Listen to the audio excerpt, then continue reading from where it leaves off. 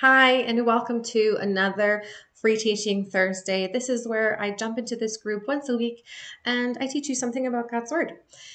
If you're new here, my name is Anne Markey, and I'm the head behind the blog OneDeterminedLife.com and the moderator for this group. Before I start, I just want to thank you so much for joining. And if you're here with me live, make sure that you say hi in the comments.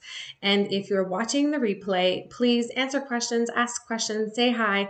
I'll be checking the comments later to make sure that nobody has any questions. Today, I'm going to be sharing with you 3 things. The first is 7 reasons why I think everybody should be reading the Bible. 2 is why I use the Bible to give me direction. And 3, the hope that we can find in God's Word. Now, I just gave you a clue to today's teaching, and that is that the Bible is also called God's Word. And that title alone should give you a clue as to why the Bible is so important. Before I go into that more, I want you to take a minute and imagine something for me. Imagine that you've been given a map, and on the map marks the spot where you can find the world's largest treasure. What would you do with that map? If it was up to me, I'd be spending hours, days, months, years, however long it took to find that treasure. I would spend hours poring over the map, looking for details and clues just to know where I need to go. But not only that, I wouldn't just be reading it. I'd be getting up out of my chair and going to try and find the treasure. So I'd be using time, energy, and money. Now, the Bible is like a treasure map, except it's not the same type of treasure. Money can disappear, but the things that we find in God's Word last for eternity. So if we're willing to spend so much time and so much energy on earthly treasure, how much more should we be spending on eternal treasures? So today, I just want to touch on 7 reasons why I think reading the Bible is important. And the first is that the Bible shows God's character. I didn't have the privilege of being on earth when Jesus came and walked among us and taught about who he was and about scripture. But I have the next best thing. I have his actual words. John chapter 1, verse 1 to 3 and verse 14 tell us more about this. And they say, "In the beginning was the Word, and the Word was with God, and the Word was God. He was in the beginning with God, and all things were made through him. And without him, nothing was made that was made. And the Word became flesh and dwelt among us, and we beheld his glory, the glory as of the only begotten of the Father, full of grace and truth." So since I can't go back in time to spend time with the Lord on earth, I can do the next thing, which is to read his word. The Bible shows us who God is, his big plan from creation to the end of eternity. It shows us how he made promises and kept promises. It shows us his power, his faithfulness, his love, his grace, and so much more. And if you're part of the Christian Growth Hub, you'll see that one of the Bible study workbooks that I've created is called The 12 Names of God. And it goes through different names of who he is, and each one describes a characteristic of God. But God doesn't just have 12 names. There are more names than that. And so every single page of the Bible tells us who God is. So if you want to know God more, then the best thing you can do is to spend some time reading his word. Number 2, the Bible contains a life-changing message. Romans 6:23 says, "For the wages of sin is death." So this verse tells us plain and simple that the consequence for sin is death. Romans 3:23 tells us, "For all have sinned and fall short of the glory of God," meaning that every single person deserves to die because we're all sinners. Now, that would all be bad news, right? But I kind of tricked you because Romans 6:23, I didn't give you the whole verse. So here it is, the full verse. Romans 6:23 says, "For the wages of sin is death, but the gift of God is eternal life through Christ Jesus our Lord. So the Bible is very clear about our penalty. Our penalty is death. But it doesn't just leave it there. It tells us also a way out of that penalty. When Jesus came here on earth, he was born as a man, lived as a man, and died and took our place. So remember how I told you that we all deserve to die? Somebody has to die. And what Jesus did, he said, you know what? I'm going to take your place. I'm going to die for you so that you don't have to. And he died on the cross, and on the third day he rose again. So this life-changing message is this: we deserve to die, but God has given us the opportunity to live forever, and the only requirement is that we believe that Jesus is who he said he is, that he is God, and that he came and took our place on the cross, and he rose again, and he's still in heaven today waiting for us. Not only is that life-changing, but that changes eternity, because that's the difference between spending eternity away from God or spending eternity with God.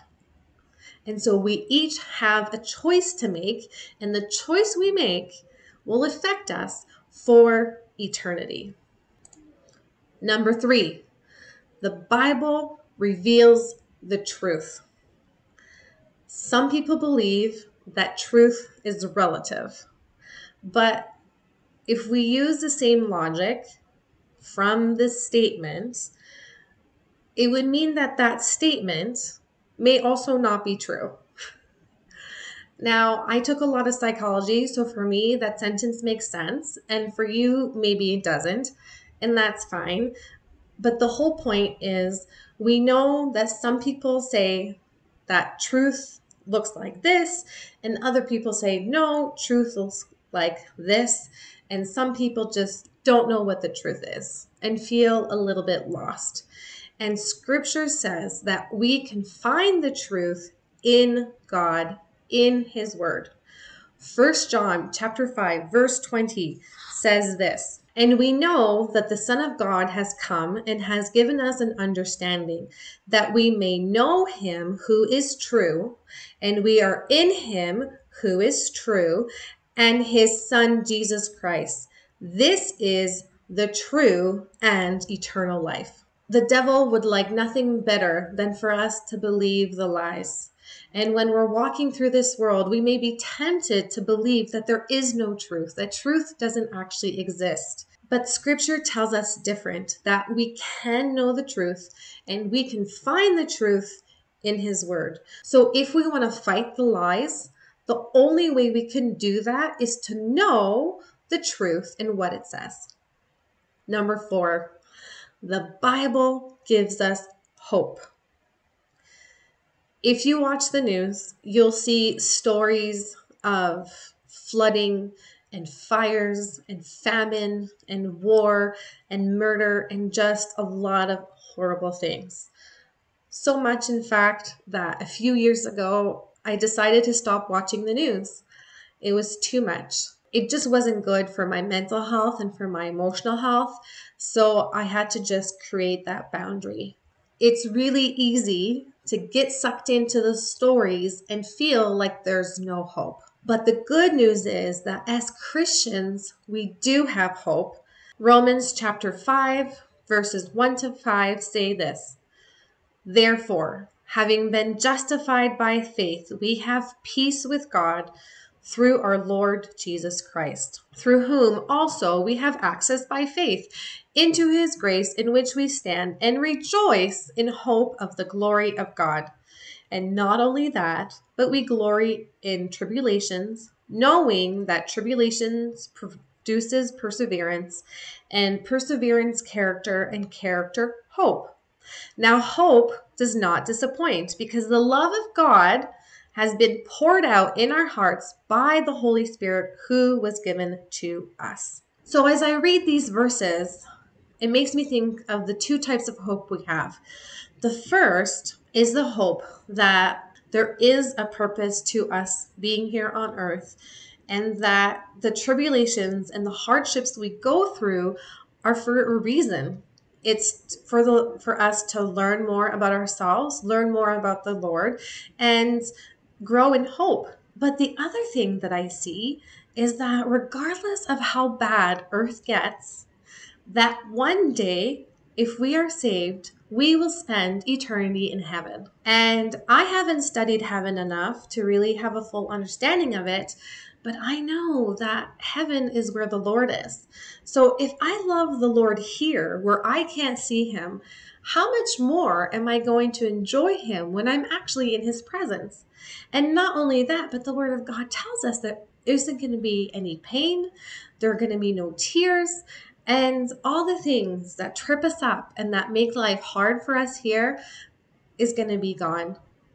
And so that's a great hope that regardless how bad life can get here, we have this hope knowing that one day it will end and that we will be with God in heaven.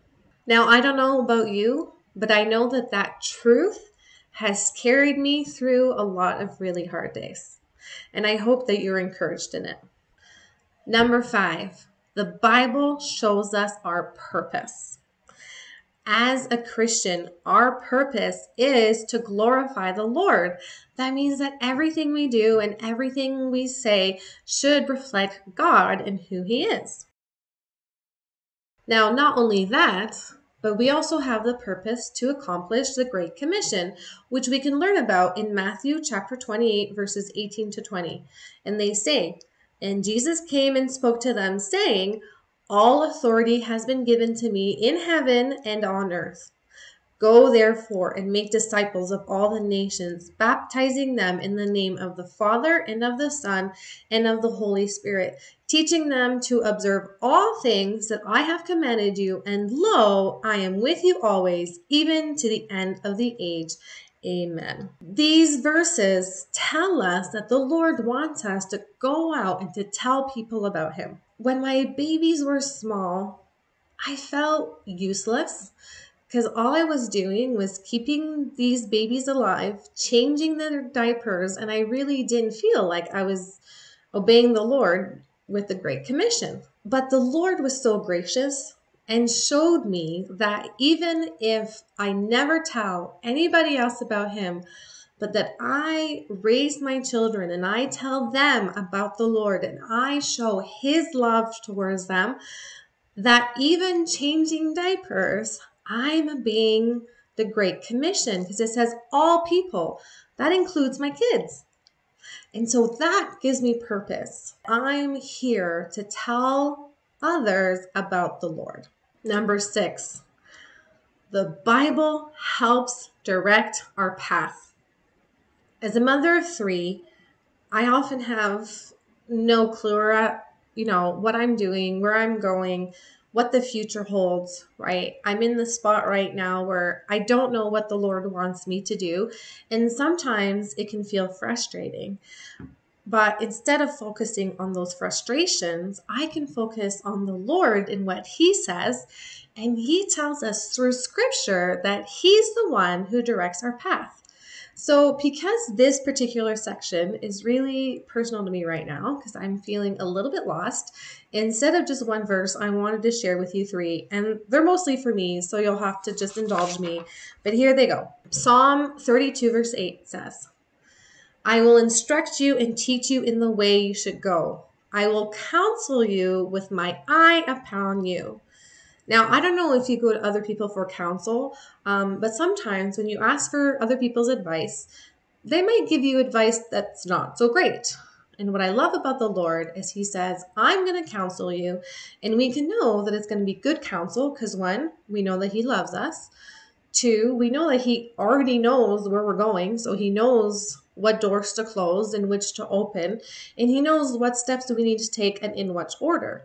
So He can tell us those things. Number 2, Proverbs chapter 3, verse 5 and 6 say, "Trust in the Lord with all your heart and do not lean on your own understanding. In all your ways acknowledge Him and He will make straight your paths." So right now, I don't know what the Lord wants me to do doing. I've been spending the past year trying to look for a job, and all the doors are closing in my face. And it'd be easy to be bitter and to be angry, but I go back to scripture and say, no, I trust the Lord. I know He knows what He's doing. And I don't understand why it's taking so long. But I'm okay to wait because I know the Lord and I have spent my whole life getting to know Him. And so I know it'll work out. I don't know the timing and I don't know the ways, but I trust Him because I know Him and I love Him. And I've done that through reading scripture, spending time in His Word, going to Bible study, all the things, right? I've built that relationship with Him so that I trust Him. And that gives me peace, even though I have no clue where I'm going. Proverbs 16, verse 9 says, "The heart of a man plans his way, but the Lord establishes his steps." One question that I hate in interviews is, where do you see yourself in 5 years? When I was a teenager, I made a 5-year plan, and within like 2 weeks, it had completely changed. And so I don't know what's going to happen 5 years from now. I don't know what's going to happen an hour from now or even tomorrow. But the Lord does. And I can make plans, right? If it was up to me, I'd already be working. But really, I want to follow the Lord. So if that's my desire to follow the Lord, then I need to wait on Him regardless of what that looks like. And the last one is this, that reading the Bible shows our devotion. My oldest daughter, she loves Hamilton. So if you haven't seen the musical, I actually really highly recommend it. It's an amazing musical, but she's obsessed with it. She has actually gone to see it live on stage. She has listened to the soundtrack like a bazillion times. She knows all the words. She'll look online for Hamilton pictures and Hamilton this and theories and just all in obsessive. She eats, breathes, sleeps Hamilton. This is a really great example of how when you love something, you spend time getting to know about it, right? You spend time learning the songs, watching the thing, talking about it with friends, finding the discussions about it, right? In today's world, you could go on Facebook and find a group for anything. So if it's like that about things that we love here on earth, then really it should be kind of like that with the Lord. If we love Him, there's going to be evidence of that love in the things that we do. So the things we do don't save us. If we read our Bible 6 times a day, we're not going to be any more saved than if we don't read it today and we just happen to read it tomorrow. And if we love the Lord and don't read our Bibles at all, we're not less saved than somebody else, okay? Our salvation is not measured on our acts, not whatsoever. So that is not what I'm saying. But I'm saying that if we love something, it's going to reflect in the things we do and in the things we talk about. My daughter loves listening to the Hamilton music. So one of the things I do when I'm preparing messages or content or whatever, I'll go online and I'll listen to Christian music because I really love Christian music and it helps me be in a space of worship. If I say I love the Lord, then scripture is His words. And so it would be like learning all the lyrics to all the songs in the play. Now, I'm horrible at memorizing scripture and it's not my gift whatsoever. But maybe for you it is. And so you can spend the time to learn maybe just a few verses, maybe even just a word. You get to know the words of God. Or, if you're not a memorizer, I'm not, you read His words and you read it over and over and over again. It never gets tiring. I mean, my daughter has been on this Hamilton kick for like 2 years. So we all know the music too now because we listen to it all the time. So it's a lifelong passion of enjoying His Word. So when I was first planning this session, I had about 12 ideas written down. But I realized that would be way too long for today's session. And it was also the reality to know that 12 probably barely even scratches the surface. But I hope through this session you've seen that there are multiple reasons why reading the scripture is a good idea and something that we should all be doing on a regular basis. So if your desire is to know God more, then the number one thing you can do is spend time in His Word.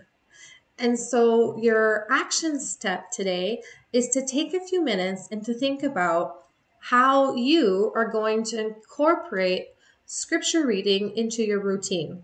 So this can be a daily thing or a weekly thing or whatever, but just to think about how you're going to add scripture reading to your routine. Now, I know that for some of you, that idea is really intimidating because maybe you feel like you don't have the time, or you don't know where to start, or you don't even know what questions to ask when you read scriptures. And that's completely fair. And that's one of the reasons why I created the Christian Growth Hub. This is a growing online membership for Christian women who want to grow in their faith with the support and resources they need without adding to their to-do lists or feeling overwhelmed. So if you're looking for Bible study workbooks or Bible reading plans or training on Bible study methods, all of that can be found inside the Christian Growth Hub. So please, I've added the link in the comments, but also in the details of this presentation. If you want to learn more, just click on it. Thank you so much for joining me today. I hope everything I said have made sense to you. If you have some questions, please tag me in the comments, ask your questions. I will answer them as soon as I can. And I can't wait to see you next week when I talk about the difference between reading your Bible and studying your Bible. So thanks for joining me, and I'll see you later. Bye.